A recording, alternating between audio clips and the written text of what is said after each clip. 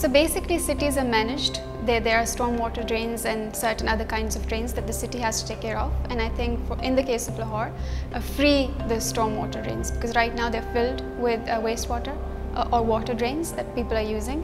So free the water drains. In places that are heavily congested, install some kind of rainwater harvesting facility. Make sure that they can take care of some facilities.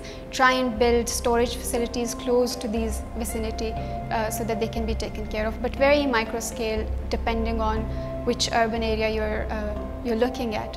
And also when there are newer housing societies, making sure that they then take this into account and they do not pollute the system further. So they are at least check all the boxes, and then I think that is how the city will be able to take care of water.